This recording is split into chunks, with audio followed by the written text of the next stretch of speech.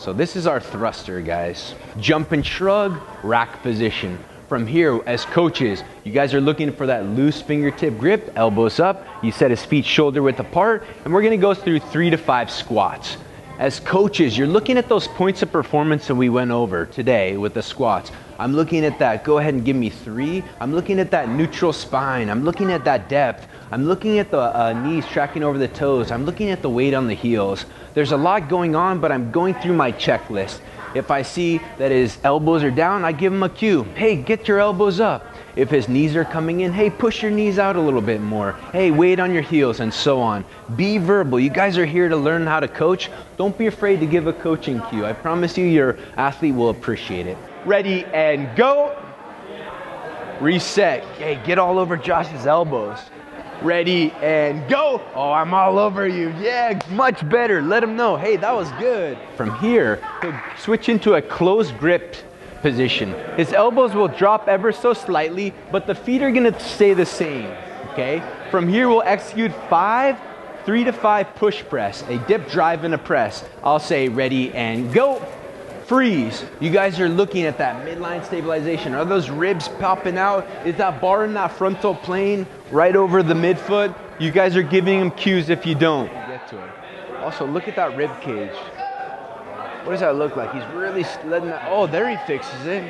Here, what are we seeing with the ribs? What can we do to, yeah, maybe lock that. So give him a cue, give him a cue. And you guys can get in there and get tactile too as he's going through this. If I see the ribs out, I'm like, Andreas, lock that down. Good, that's what I'm looking for. Right, I'm reminding him that I want those abs nice and tight.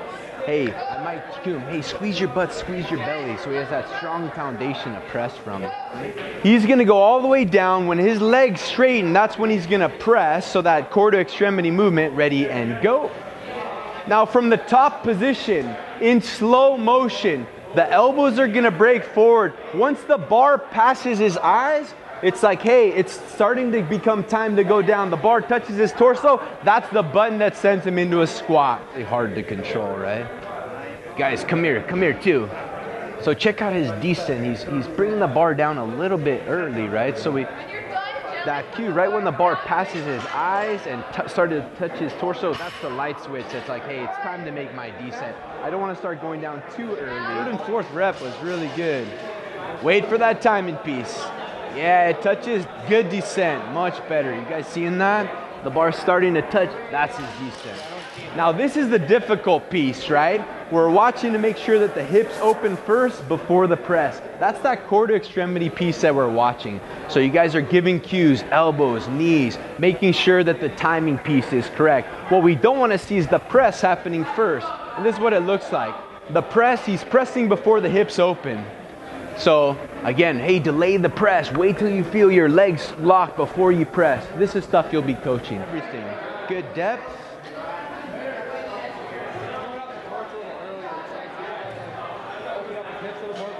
Yeah, and relax. I mean, these aren't as strong as those hips, so we really want to have him delay that press until he feels his butt squeeze or his legs straighten. And now, there you go. Flex the quads and punch. Now. You guys see the difference? The hips? So he goes in and out of that. Great, come on over. Jerry, we had some good moments in there, right? Had some good moments where you felt it, right? And all of a sudden, what happens to the weight? It feels a lot lighter, right? And then we do that wrong one and it feels heavier. So I don't know about you guys, but I want 95 pounds to feel like 95 pounds, not like 120, right? That. Does he kind of overextend at the top? Yeah, and relax for a second. We saw the ribs sticking out, right? We want to lock that down. What about his speed in comparison to the Alex number 2? What about his speed? Could he come up faster? Yeah, the faster I open up the hips, the more power is going up toward the bar. Does that make sense? Yeah. So I like this point where I'm just about to extend, that has to be fast. That gets lightning sent up to that bar, and we want lightning, we want fast. Come up faster, punch! Oh, that's good speed. And relax, great. Was he overextended as much, or was it much better? What do you think about the speed? Speed was faster. Better. But we started to see once we sped him up, where did the elbow start to go? Yeah, so there's a lot going on there with coaching. You're like, man, where do I go? This pops up, this pops up. So you have to be really judicious thinking about where do I want to go? What do I want to attack first? I don't want to overwhelm him with, hey, 3 things are wrong. I want to be really simple, fix one, and then speed him up until something breaks down, fix the rest. Does that make sense, guys? We really triage it.